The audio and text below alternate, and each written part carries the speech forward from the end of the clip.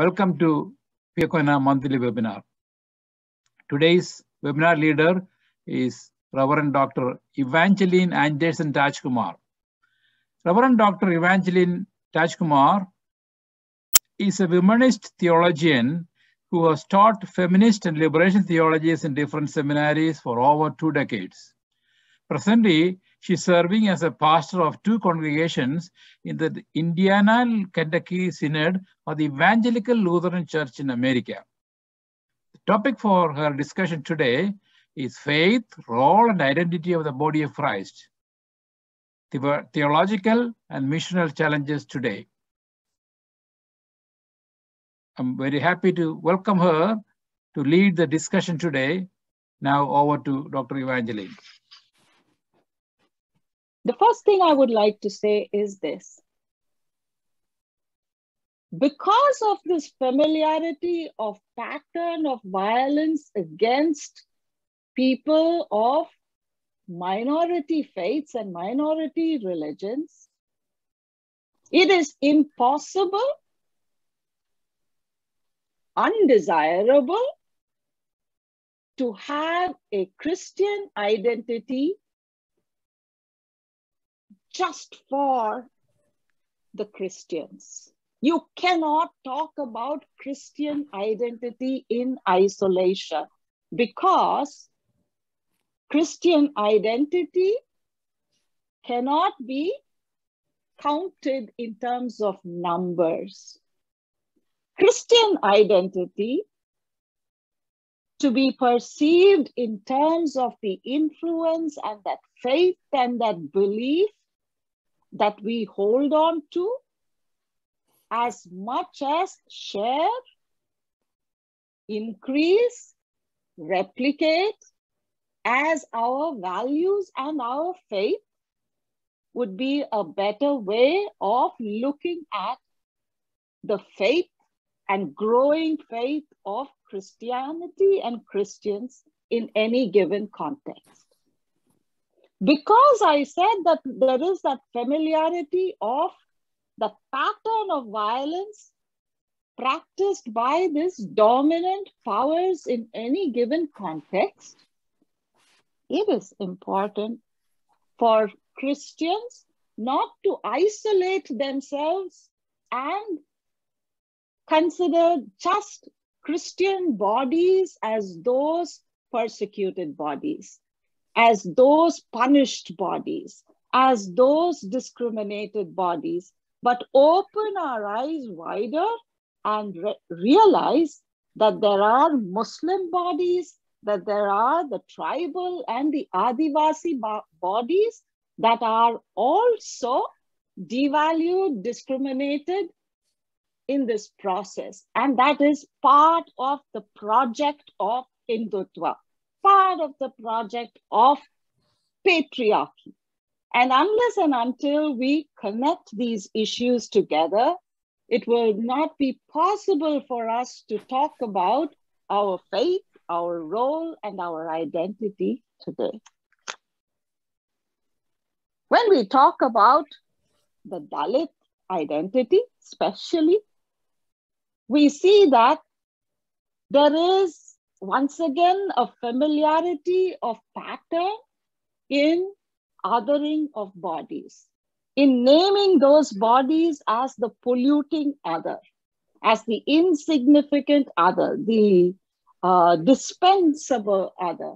So this denying of Dalit body as something that is worth, that is filled with dignity, etc., to deny them that human dignity is also part of the Hindutva project in creating and constructing a Christian identity. My challenge to this group gathered here today is simply this. Would it be possible for us to expand the horizons of our thinking and look at the meaning, the significance of the life breath as the common, the tangible, the core aspect that makes us absolutely equal. Life breath, in other words, as the sole significant, tangible symbol of grace. Sole significant symbol of our identity. To recognize this common identity, common dignity, common human identity would be a way of affirmation of the body of Christ, the identity of the body of Christ. I wanted to say, if we do not recognize this all-inclusive, absolutely embracing idea of a community, of family within this Christian framework, we would be failing in our duty to understand the significance of John 3:16. For God so loved the world that God gave his only begotten Son. We say, because God so loved the world. And for us to realize that this loving of the whole world, embracing of the whole world, is affirmation of that common human dignity, an affirmation of, or the recognition of the image of God in one another. Let me just pause here for a minute and invite questions, invite your reflections as to how we can strengthen this Christian identity, this understanding of Christian identity as something that embraces people of all faiths, especially those whose bodies are targeted, just like the Christian bodies, those who are persecuted. So consider this as the first pause in our webinar. Thank you. There's somebody who... Well, I'm just going to say that that was amazing. Thank you. I mean, I think to have a generous view, very generous view of what it means to be Christian in a pluralistic kind of situation, and also to, because we're Christian, to advocate for those who are oppressed in all of its manifestations is, you know, I think central to our identity. I've just spent the week in Buffalo, where people are really struggling there with the American form of caste, which Isabel Wilkerson has done such a great job of showing the parallels between caste among African Americans in the United States and caste in India. And we, you know, for your comments about Christian nationalism here, really resonates in that regard.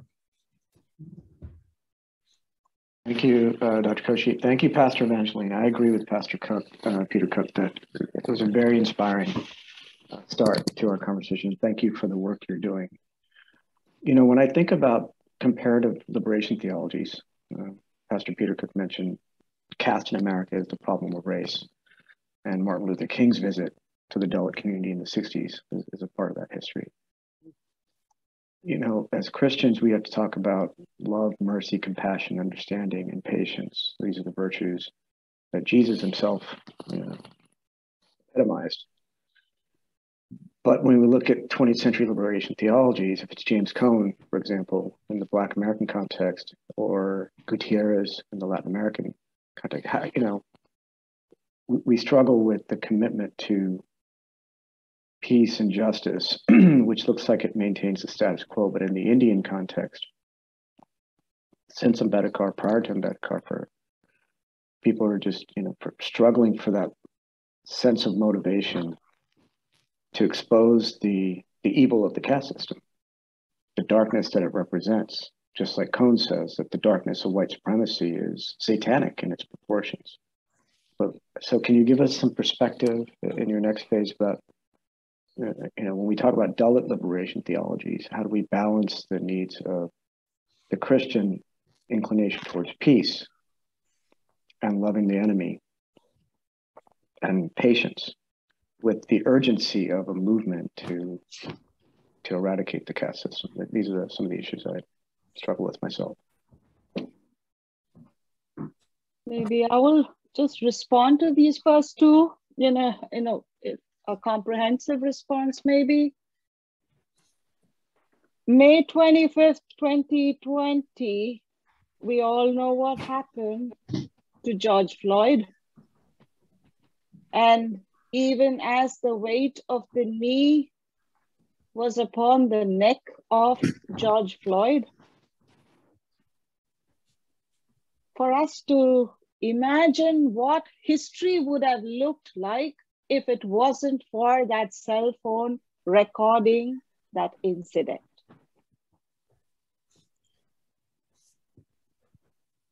So, value of life breath, value of life based on the color of our skin, and dismissing of history itself, life itself, as unworthy to be remembered at all, to be dismissed in toto, is part and parcel of casteism and racism. Devaluing the body, devaluing human life and life breath. It's just 2 years. And even before 2 years, we already have this Buffalo shooting. And what shocks us is that it is not just another incident of shooting, making that number go up as to how many shootings there was in 1 year, add to the statistics. But if you look at what that 18-year-old had planned for how long, and how, even though he gave enough kind of warnings, or, he let out that message so clear to a wider public that this violence that already existed as a plan and a plot could be held together as the secret by the colluding silence of a majority, of many more, let me put it that way. So, for every incident of such a violence, racist violence, Dalit violence against the Dalits, for us to tease out that incident and see how the society, the larger society, how the state, how the different machinery in the state, like the law enforcement, the judiciary, the state itself, colludes and offers impunity on a platter to those who perpetuate violence. The plot that I see, the pattern that I see, is the hope that people will learn to absorb that violence and much more to come, so that there will be a point in history when our bodies will become numb. When we will already become lifeless, breathless, while we still breathe. If that is the common threat, life breath, as the life breath of the Dalits, the Blacks, the minority, if that is counted as a threat to people, those in power, it is not enough for us just to name those incidents of violence. What I feel is this: we have kept threading through these incidents of violence, and the string is long. It is too long in history. We have beaded them together.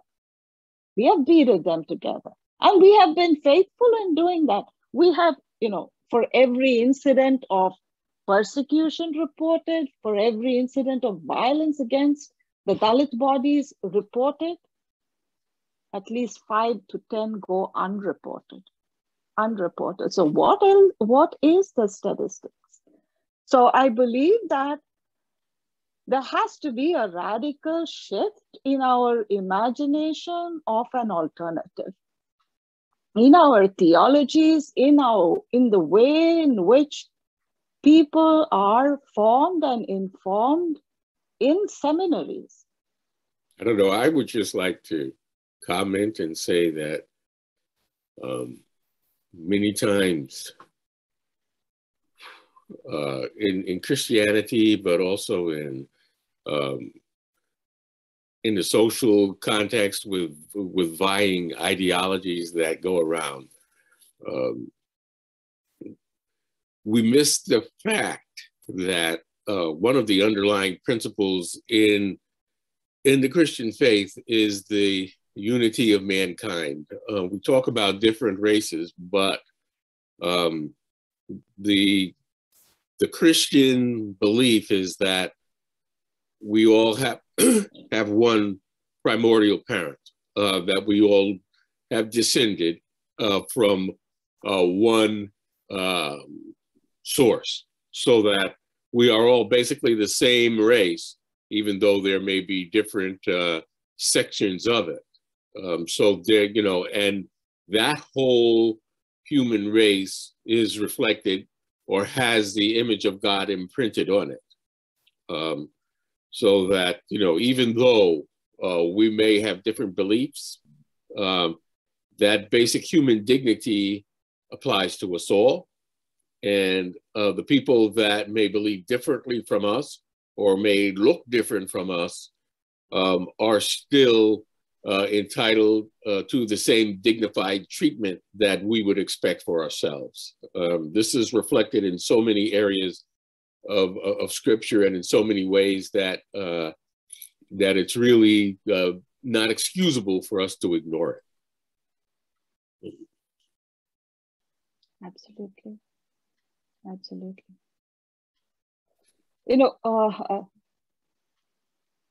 In the name of Jesus, who himself was so inclusive and embracing of people, of cultures, we cannot afford to dismiss anybody and say that, anybody cannot be part of this human family, human community. So it becomes absolutely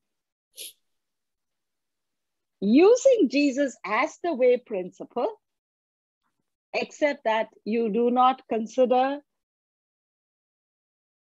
Jesus' identity, the Christian identity as a club identity, an association identity. But look upon Jesus' identity as the name, the Christian identity, as essentially inclusive. It is, and just another point there, it is not because we consider joining with all the minority, all those wounded bodies, all those persecuted bodies together as a strategy. No. It is not a strategy for us to be together. It is the calling. It is what God wants us to be a sibling, to be a family, and to recognize in the face of another, even in the face of an enemy, the face of God.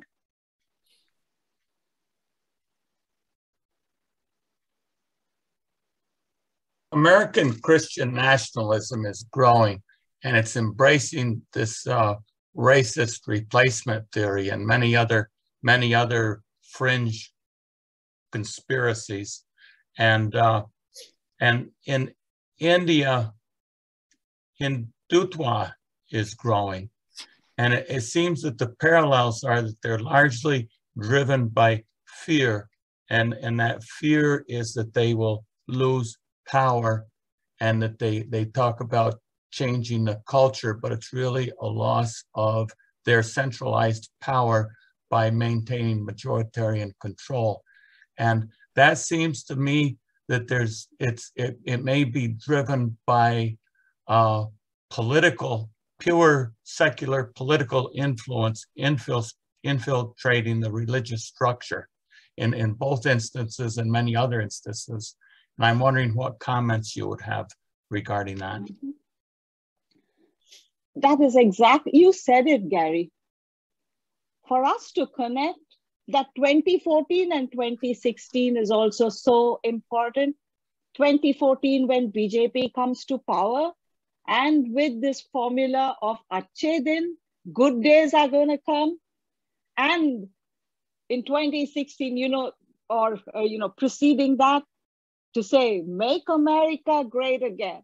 It is holding out something as a carrot for people to say, hey, you are better off with us, and we will make sure that those bodies that whom you should fear, who will take your rights away, who will make it more difficult for you to enjoy the benefits of life.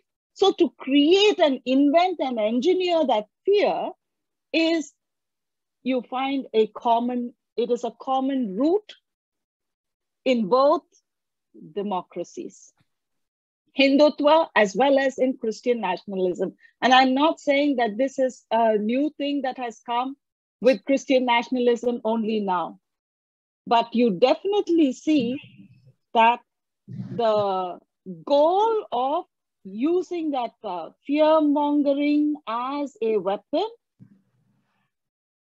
is not an accident, because fear is what drives faith out. It is only fear that can replace faith.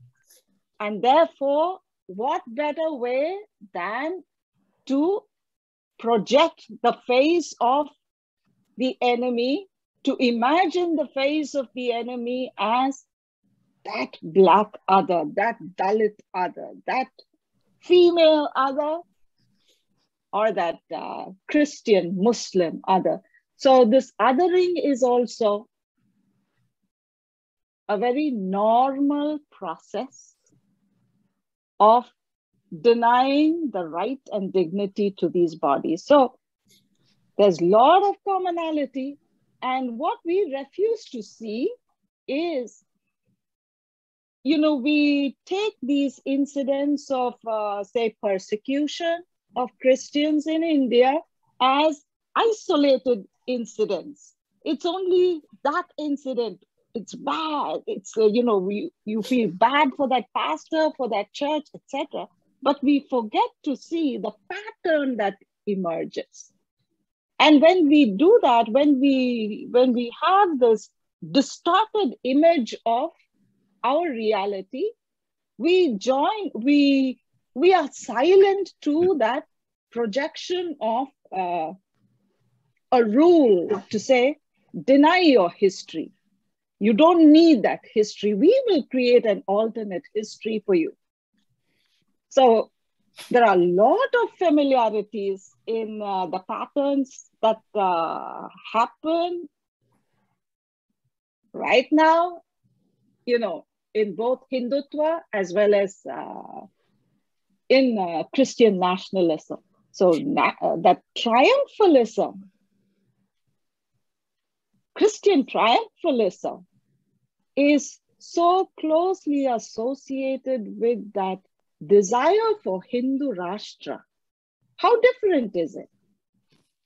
How can we not understand this majoritarian kind of a complex, the desire to say, this is our land, you are all foreigners, etc., etc., that Modi tries to, come up with.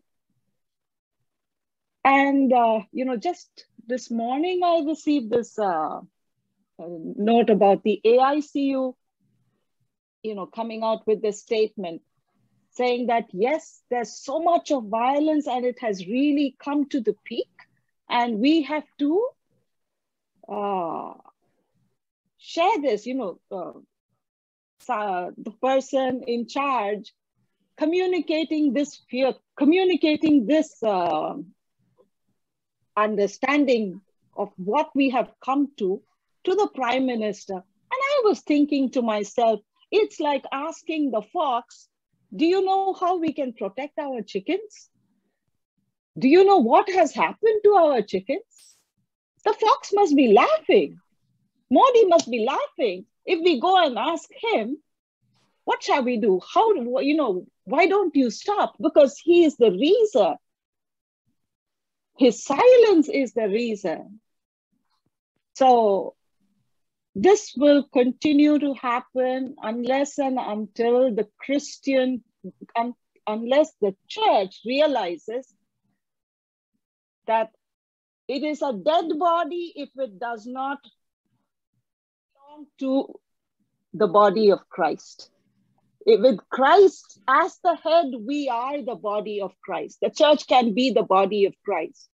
But if we negate, dismiss people, human beings, our fellow human beings, in the name of God, the church cannot be the body of Christ. And that's where I wanted to lay this out pretty clear, to say our faith, role, and our identity, it's held together by this Christic principle.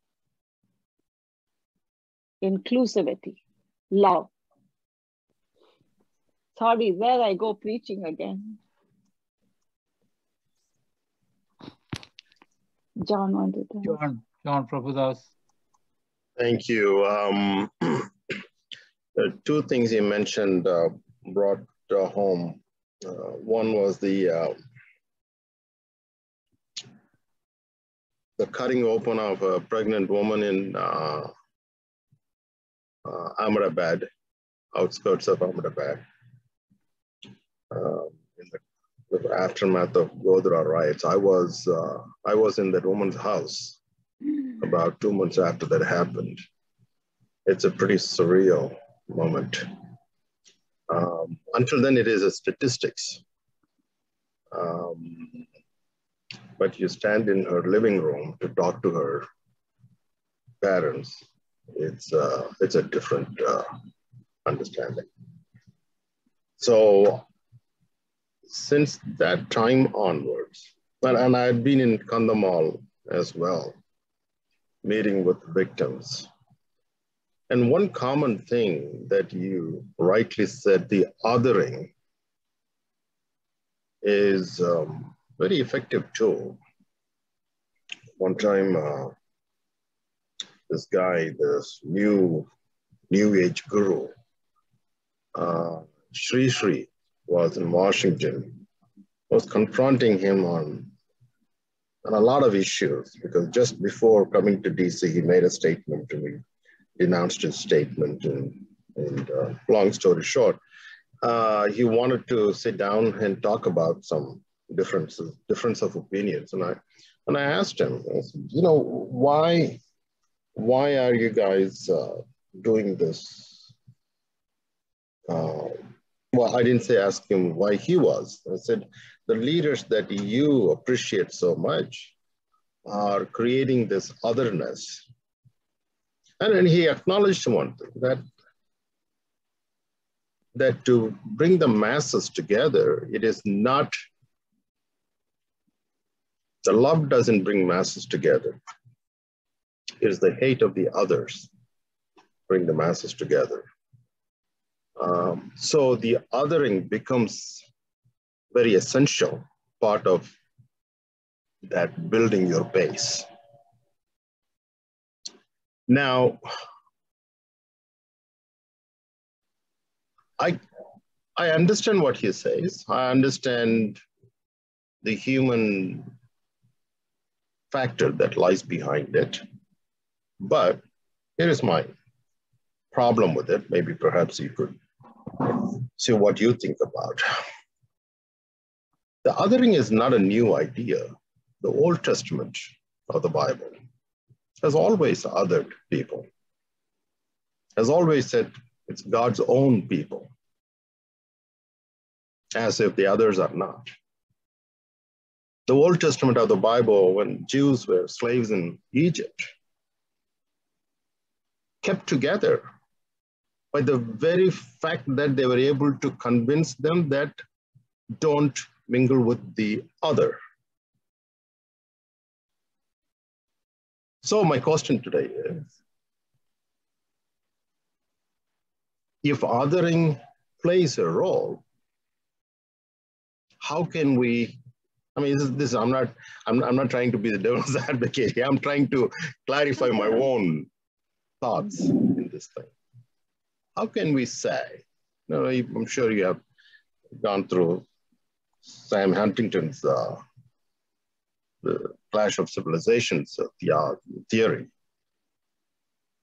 And people are, by nature, they are tribes. Their families come together on some common ground and get together. And several families come together as a tribe. There's always that throughout the human history. It's not something that's invented by Modi or, for that matter, Trump. It is a intrinsic human nature to bond with, to bind with your own. And we can see that examples in the Bible. Now, how do we at this stage say that that's evil? Only the Christian theology, Christian doctrine has an answer to it. And how can we say that? Back to you. Thank you. Let me begin with this statement. In God's plan, difference is not the problem, but differential value added to the difference is the problem. Let me repeat. Difference is not the problem. Plurality is something we celebrate. That was there as part of God's creation. Plurality, diversity, difference. Part of God's creation. We affirm our difference. But the moment we affix that there is a differential value in a difference and gather a community around it to concur, to support their values, you do find that tribalism, you do find that inventing the other, distancing the other, eliminating the other becomes part of that survival strategy and celebrating one's own unique identity and so on. The way the church, the Christian community has understood God choosing a nation, a people, however hard they try to understand that as a way of monopolizing God and as a privileged community to access God's blessings and push to a higher limit, their own stance, their own kind of elevation among humanity, that has been constantly pushed to say, you are, the meaning of being chosen is to be a lens through which people will see God's universality of grace. God's way that God is related to the world, God is in love with the world, the whole world. That is the purpose of being called, being chosen. So instead, what we have today is Christians, even in India, claiming their identity with Israel, that Zionist approach, because you consider yourself as that called, ordained, and that kind of chosen people, is something that actually acts against the purpose and plan of God for the whole of creation. So anytime anybody, any clan, any group, any religion claims, makes truth claims about their particularity or their chosenness, for us to know that the gap becomes wider. It breaks down the community. God's purpose, on the other hand, is, it's definitely the human sin and the predicament, as you can call it, as a way of creating this tribalism and that unique identity concept. That is the human nature, the human aspiration for uniqueness and truth claims. I'll pause there, John, but we can continue our conversation. Go ahead. I understand what you're saying, but the Israelites saw themselves as a unique people, and they refused to mingle with the others. Right.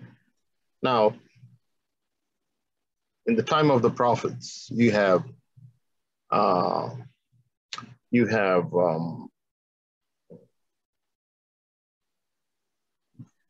what we identify, or what we recognize as the word of God was given to a certain people.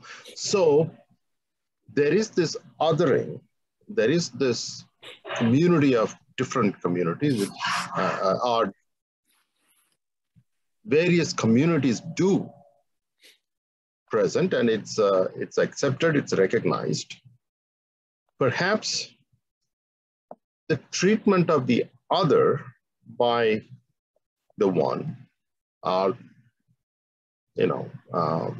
in one case you can say Hindus, or in one case you can say Jewish people, or in America you could even say the privileged white community. How they interact with others, how they see others, how they value others or disrespect others. That could be a problem. Then creating this, we are all one, we are all Bonhomi, kumbaya. Is that Absolutely. Is that something that I'm sorry, I'll stop there. No, I'll just kind of add a line for that. I do believe that the tendency of majority of the church or the Christian community is to sing Kumbaya and to celebrate their unique identity and close their eyes and ears hard, turn away from this Christian nationalism or that white supremacy or that Hindutva ideology.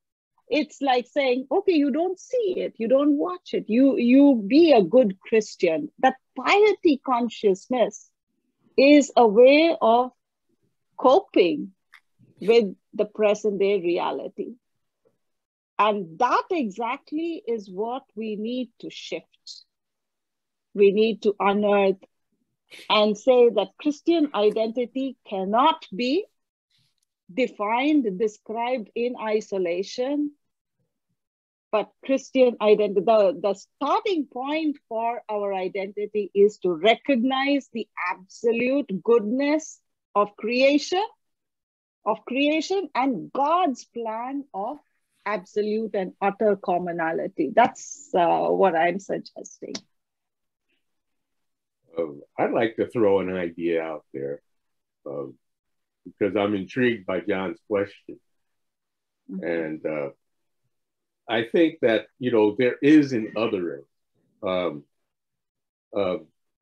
God has a character, that we are continually exploring and finding out about.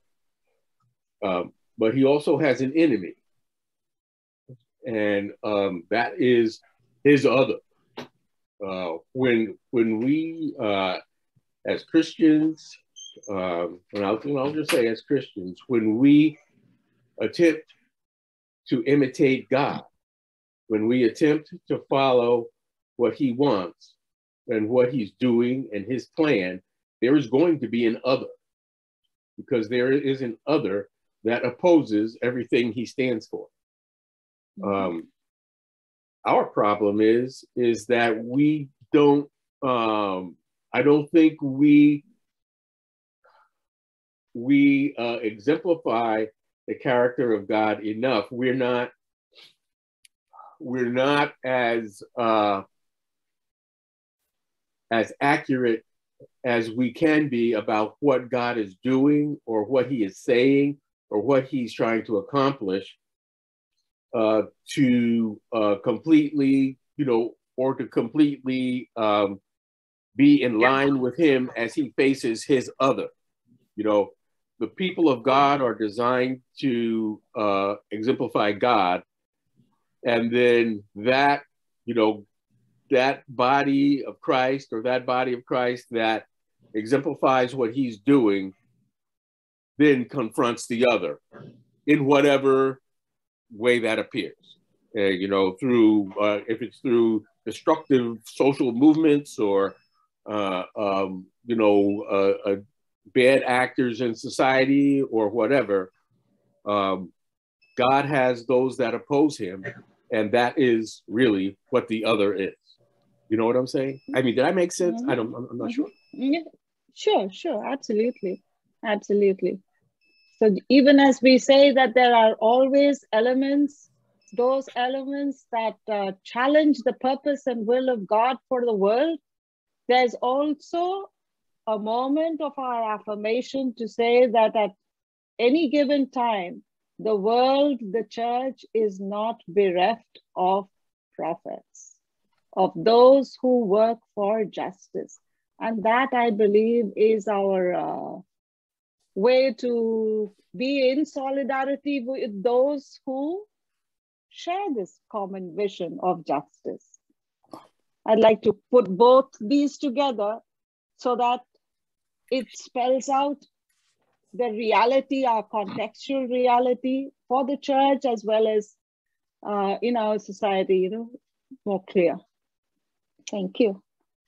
Sunny had a question. Hey, Sunny. Yeah, thank you. That was very, very helpful. And I thank you also for all those questions, especially John's question of the othering. I know somebody in the chat had mentioned about how Hinduism as well as Christian triumphalism is of the same thought or the same mindset. And to kind of address what John's talking about, how the Israelites, they had issues with other Gentiles and all that. But if you think about Genesis chapter 12, right from the call of Abraham, it clearly says the purpose was to bless the families of the earth. So that was a kind of inclusiveness of the forming of the nation was a channel through which he's going to bless all nations. So there was a specific purpose, and that's why they were chosen. And sometimes when you're chosen, it can go to your head. You might think you're so special that you push the others out. You forget about the calling, why you're chosen. And the other point I wanted to also mention is we have a lot of post-biblical ideologies. What I mean by that is that the scripture has to be the one which informs us and our ideology. Scripture. Because you have so many different groups which come forth of their interpretation, their understanding. Even say, for example, if you're going against this particular Christian nationalism, invariably you will be forming your own ideology in opposition to that. So the closer you get to the scripture and be able to promote that, then all the other ideologies, whether it is Hindutva or whatever it is, it'll fade in the background. And it's so important for us to kind of be as close as possible to the scripture. And it is not Jesus who started this whole approach of loving the nations. It's right there in the Old Testament. And whether the Israelites obeyed or not, that's a different issue. So we do have that. It's in the foundation. Absolutely, Sunny. You know, one theologian by name Letty Russell puts it so beautifully. She says that we look out for that prophetic principle that runs through the Bible. And if we fail to do that, we would turn the Bible into our own, you know, whatever we want and legitimize the same using the Bible. Mm-hmm. You know, it's so easy. And that's one of the reasons why you have this hermeneutics of suspicion, as it is called. When you look at these ideologies that are proposed, theologies that are proposed that normalize violence, that normalize divisions and disparities. So it is Christian to bring in that element of suspicion, hermeneutics of suspicion, and say it is not biblical to divide and scatter. So you make a difference between biblical and biblical, going by that strand of justice that's undeniably that runs throughout the scripture. And definitely, as I said earlier, it matters a lot as to from whose perspective we read the Bible, do our theologizing, and keep up with our continuous struggle for justice. It matters. Yeah, the importance of having an international hermeneutical community will kind of reduce the hegemony of certain theologies over others, because you do see that happening. Everybody looks at things through their framework, their tradition, or their theologies, and so it's so important to study the Bible in community. And it's okay to disagree, in community. It kind of levels the playing field, so to speak. Otherwise, you have this whole, some theologies, like they take the role of the patriarchy of all other theologies, if I may use that term.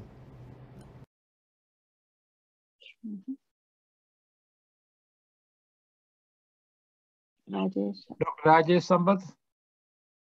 Thank you.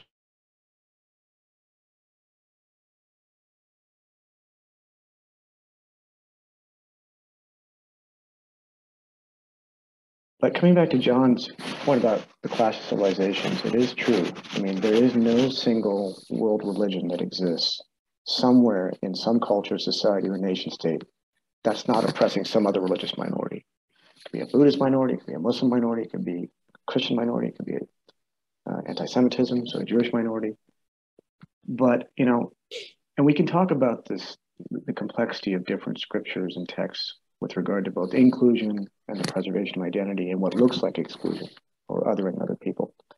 But I come back to Ambedkar's Annihilation of Caste. There's a very striking issue where he's struggling to see, even after one converts into the Abrahamic faiths or perhaps into the Eastern religions of Buddhism and Sikhism, that there's something intrinsic to the Hindutva and the Shastras and the caste system.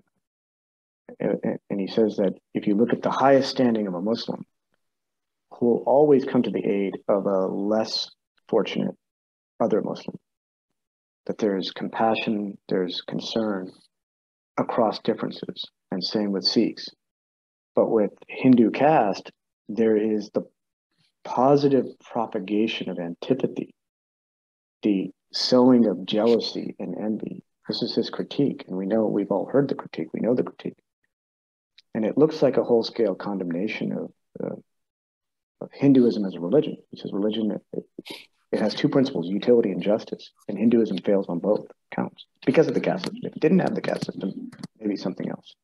Mm-hmm. So I guess what I'm trying to get is, I think maybe we need to separate this natural tendency that you're talking about, John, to other, because when it comes from the oppressed, at least the history of the Jews, from Pharaoh to the Shoah, the preservation of identity as a modality of survival is much different than the othering of some small minority and then the committing of violence. As you said, the silence colluding, Pastor Batchley. So maybe we can bring it back to this focus. Where does our group feel about the role of liberation theology, and as I mentioned before, the Ambedkarite quest to eradicate caste, and what do we do with the current politics? Asking the fox, as he said, is not the answer. Mm-hmm. I would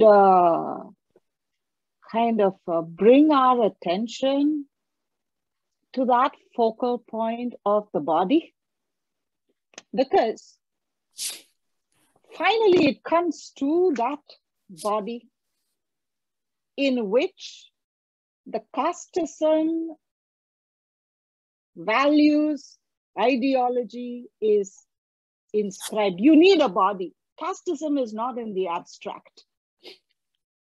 And in the Hindu ideology, you need God's body and the human Dalit body to be connected. To say that in God's body, the Brahman's body, there is no place for a Dalit body. You are not anywhere in the Brahman body. You are outside the caste. I keep that on one side. So the only antidote to that kind of a philosophy and ideology and a theology is, for me, the body of Christ. That essentially says that you are all part of that one body, which stands directly opposite to the Brahman casteist body, to the body of Christ. And that's why, while formulating the title for this webinar, I intentionally put it as the body of Christ and not the church. Not the church. For us to re-signify the body of Christ in a new way, that's one.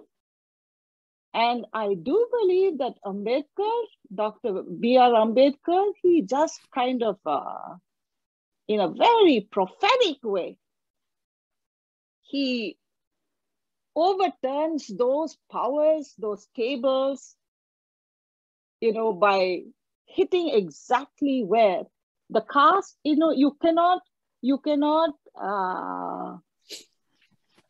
lessen it, neutralize it little by little. It has to be annihilated. And for us,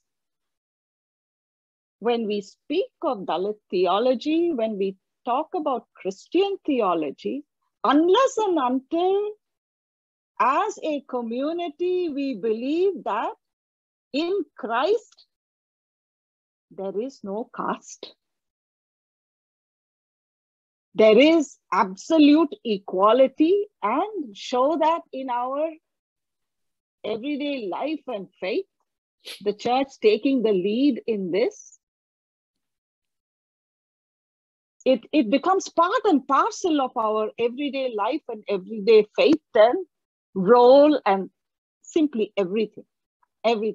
So I will bring that word, the body, back to the center and say, can the church, can Christian communities here in the US, there in India, everywhere in the world, can we believe, accept, affirm the absolute equality and equity, worth and value of that life breath? That for me is central. And in fact, that becomes the criteria to check if a church loves caste more than Christ. Body theology, or Christian faith. John has a question. Thank you. The body theology is an interesting view. So when you say the Dalit community, those who are defined as Dalit, are not in the body of Brahma. I'm just trying to clarify, you're not talking about, you're talking about the outcast, not the fourth caste, the fourth varna. Is it? They are not even the fourth caste, they are outside. Where does the fourth varna come? They say the feet, but to say that you are of lesser value, but you are still part of the body, there is no competition between being the feet, being valueless body, and saying that you are not part of the body at all. For the Dalit, from a Dalit perspective, the aspiration is not to become part of that body. We don't want to be included in that Brahmanic body that is so stratified and devalued based on this Varna system, this ideology. So from a Dalit perspective, we begin with absolute equality and equity, affirmation of that body. Sorry, John, I interrupted. Yeah. No, I'm trying to understand. So you are absolutely sure or convinced that those who are defined today as Dalit, the broken, or twice broken, are not the fourth varna in the caste system. So they are outside of the caste system. They are the outcast. Hence, they become the outcast. Okay. Yeah. Now, if they are not in the caste system, then technically they are not in the faith that's created the caste system. Whether it's a Sanatana Dharma or Saivism or whatever you want to call it. Definitely not the Hinduism. The Hinduism is a British invention. So I have, I'm sure. I have an idea, counter idea, and I want to throw it out to you and see what you think. So the people who are not included in the caste system, who stayed outside or kept outside, we don't know what happened, how it happened, are the ones who did not accept the Hindu or the Sanatana ideas, the Vedic ideas of the Brahma. Now, because they did not accept the idea of Vedic principles. They never became part of that. Now, when did this imposition of these Vedic ideas or the caste system based on Vedic ideas were brought into the native population? Now it goes in different regions, different areas, but in the modern, I would not say modern, but in the history that we could put together, piece together, at least in the south of the south of Krishna River, if you will, becomes only after the Pallavas period. The Pallavas period is in the 4th century, right? The Pallava dynasty comes and establishes their base in Kanchipuram, and they bring the Brahmins. Because of them, the Brahmins coming into the south, I would argue, because until then, even one of the Pandya Neduncharians, Pandya kings, were given a title that was a stone inscription was found only a couple of decades ago in Cholamantan. That's the Pandya and Arya Pataigadanda Neduncharian, meaning the one who won and defeated the Aryan armies. And that was in the 2nd century. So you don't have the infusion of Brahmins or their ideologies, the Vedic doctrines into the Dravidian society until the 4th, 5th century. Now, only after the exception, only after Mahendravarma Pallava becomes a Saivite, was accepted as a Saivite, as a Vedic member of the Vedic community, because he was kept outside. They were Brahmin kings to begin with. Because they were married into the Naga families, they were kept outside. They were kept as impure. But then during the Mahendravarma Pallava, he was recognized as a Brahmin king for the kind of support that he was extending to the Brahmin families to come and settle in the south. Now, I'm giving this historic background to come to a point that during the time, those who did not accept this new ideology being imposed by the patronage of Pallava kings and later by Chola and Pandya, the first Pandya king to become a Saivite or the Vedic, to follow the Vedic faith is a Kun Pandya or Sundara Pandya. That's in the 7th century. Until then, there was no Brahmin ideology. Once you say there were no Brahmin ideologies, then there was no caste system. Now, those who accepted the Vedic ideologies becomes the 4 Varnas. They were inducted into the 4 Varnas. But those who did not accept this idea were kept outside of this. And that's why they were not able to enter the temples. And now I call this creation of a caste-based economy as the most powerful socio-economic order that was imposed on the people by the Brahmins who came and settled, right? There is this confusion among people that I have spoken to many Dalit scholars. They seem to confuse the 4th Varna and the Dalits back and forth, But there is no clear line between, in the socioeconomic strata, both are pretty much in the same level. So once those who are kept outside were not able to sell or buy or interact or be engaged in otherwise economic activity of this socioeconomic political order that the caste system has created, then over a period of time, they were afraid they lost their land holdings. They became impoverished until of course the European missionaries come and see, that they were totally impoverished and excluded from the community. So that's a kind of an argument I bring to the thing. I would like to see if you would agree that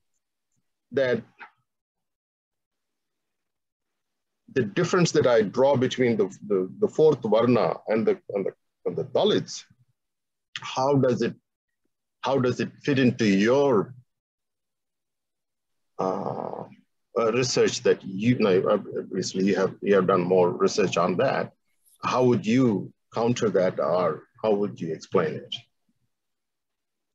For me, the starting point is experience, lived experience as Dalits, as communities. And when we once again map the violence that occurs, everyday violence that occurs against the Dalit bodies in history, once again you find that it is targeted. The bodies are targeted. And you know that these bodies are identified as polluting bodies. So within that framework of religion, Hindu religion, the need to invent the polluting other in order to construct a very pure self was the way they put these ideologies of purity pollution and dismissing of the Dalit body as outside the Brahman body, putting it in the scriptures, making it as the Dharma, repeating it time and over time, again and again, to make sure that it is not an individual or an institution's favorite lines, but to make sure people adhere to this as their religion. For me, the way Dalit history is narrated down history, dissociating it from the lived experiences of the Dalits then and now is problematic, because however much I would try to understand the history of Dalitness or Dalit experience, does not help me to explain why these Dalitized bodies, dismissed bodies, are forced to accept their inevitability. That logic of caste was invented to construct that pure self, that Brahmanic self. So for us to see that the problem is not exactly whether the fourth caste and the outcasts are lumped together. If they are little better off than the Dalits, the untouchables and the outcasts, it doesn't help me. And that's why today in our engagement as Dalit theologians, as well as when we work, say the anti-caste working group, we make sure that it is coming together of everyone, anyone who is against that caste framework, casteist framework, casteist ideology. And therefore there is that coming together of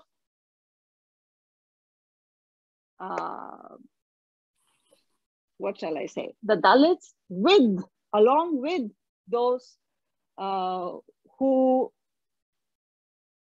are otherwise counted as lower castes. So it's a way of which history do we validate? Which history do we normalize? Which history helps us to understand? And my saying is, do we need a history that helps us to understand? Or do we need a history that reminds us, tells us that we are of the same equal worth? If there is such a history, that is the history I want. That is the history we need.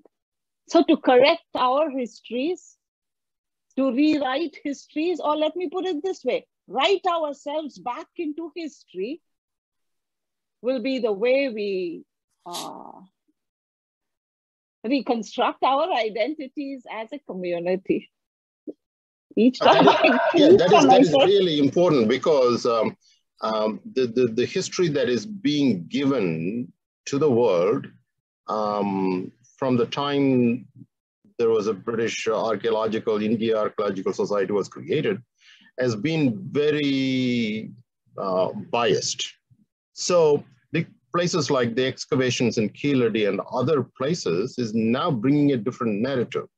So that's going to create a huge upheaval. I mean, I don't know how long it will take before, because there was a history before the Brahmins came and created a Vedic society among the people of the native people. Now, what were their life? What was their life like? What did they do before the Vedic ideologies came into their society? Is something that needs. Somebody told me that if you try to do a research in places like Madras University or Chennai University or somewhere, that the professors will not accept your doctoral thesis.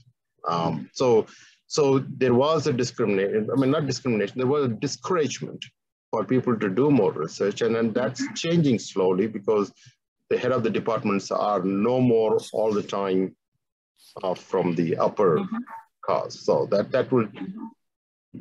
This has to be, more academic work needs to be done than people like us talking about it politically. Sure, absolutely. Would it be, I'll throw this out there, would it be fair to say, when we're talking about othering others and othering different people or different types of people through a caste system or whatever other system you might come up with, is it fair to say that from the standpoint of the body, if you wish to say that, or the standpoint of Christianity and the concept that we are all descended from the same lineage, that the other is any movement or group that tends to devalue any portion of the body? And to speak to the point about what political stand we take a political stand, and we take an ideological and any movement that tries to devalue a portion of humanity. And so we stand against any Vedic Brahmanism that would create an outcast or a fourth caste, or any type of movement in the United States that would devalue any other religions except Christianity, or that would devalue Blacks as opposed to whites, or Asians as opposed to Blacks, or Native Americans. That is the other. Because God has given us, He's created us all in His image. And if we other different peoples, then we're in opposition to God, and we are the other that opposes Him. Mm-hmm. Maybe when I conclude, I would definitely respond to this and say, maybe I'll wait till the conclusion and say, definitely, affirmation of our commonality of life breath that has no color, all life, all hope, is what we affirm as the absolute equalizing factor, equalizing reality and principle that God gives us. And if any power tries to stifle that life breath, kneeling on the necks of the Dalits, the Christians, or anyone considered, or when their humanity is diminished, I think it has, you know, if the Christian community can take the lead in shifting the weight of that knee, that power knee of abuse, that will be our role, you know, and describing aloud our identity, our lived identity as a Christian community. That's what I would say. But thank you very much for that comment. Sunny, you have your hand up, sir. Yeah, I really appreciate you, Dr. Evangeline, for the emphasis on the body of Christ. And in fact, when you're bringing up the concept of Brahma, I was thinking of the body of Brahma actually created that hierarchy where the Brahmins dominate. So it was more like a power play. Whereas when you think about the body of Christ, if I may contrast, there's only one head. You know, Christ is the head, and every member is equal, having different roles. And so all the denominations, even FIACONA, we embrace all denominations. You know, it's not, we're not leaning towards one over another, you know, so that's just a powerful reminder for us that the emphasis is the body of Christ, where Christ is the head. Whereas if you contrast those two bodies, you know, one is a power play game and the other is not. So. Thank you, Sunny. That's summarizing, yes. Absolutely. John, can you say a word of thanks? Me? This Yes. John? Okay. Yes, John.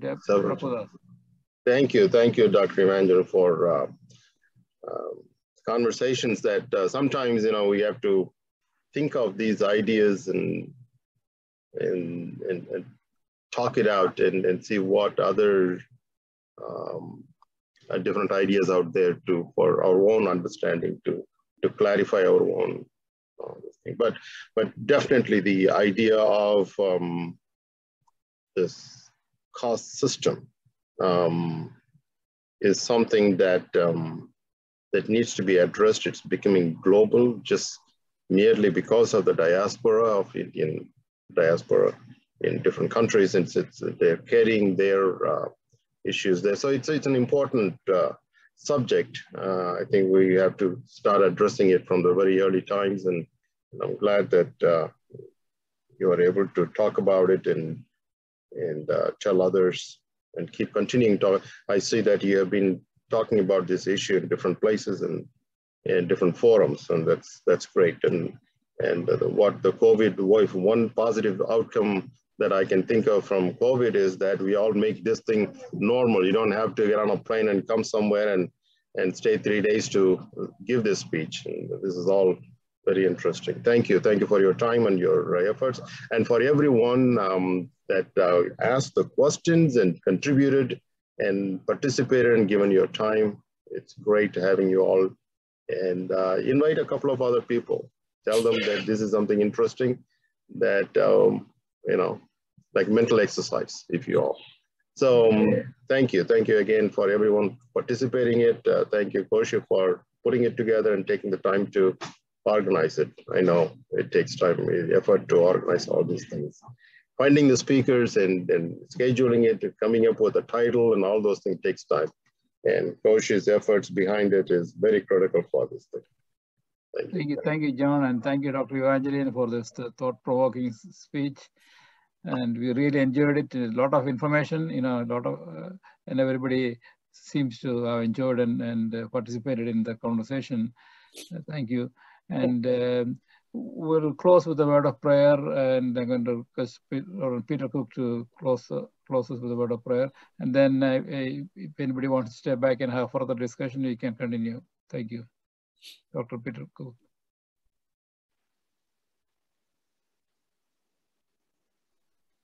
Well, Evangeline, when's your book coming out? That was amazing. That was just a rigorous, thoughtful presentation, and I got a lot to think about here. So thank you so much. Thank you, Peter. Yeah. Well, let us pray.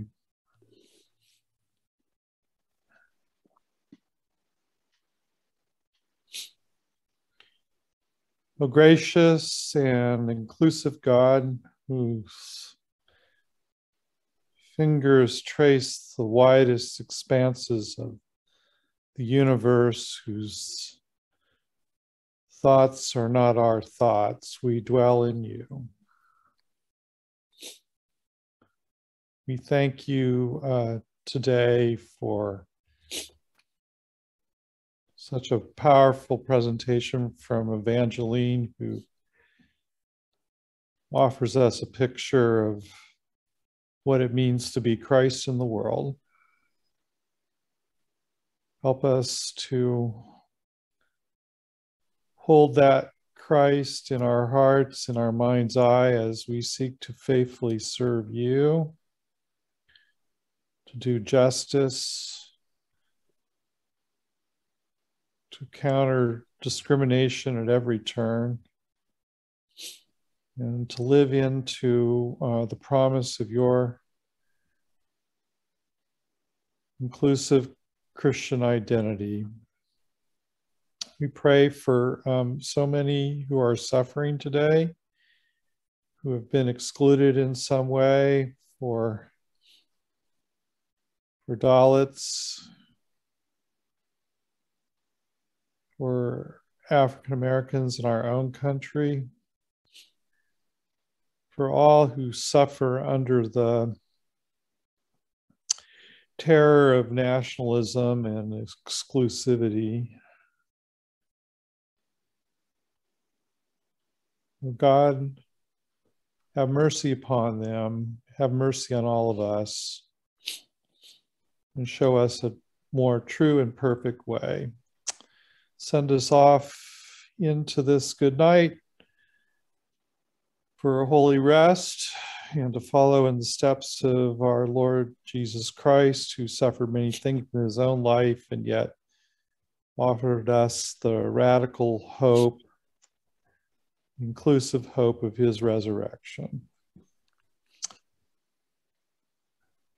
In the name of the risen Christ we pray. Amen. Amen. Amen. Amen. Amen. So we'll turn off the recording and you are free to talk.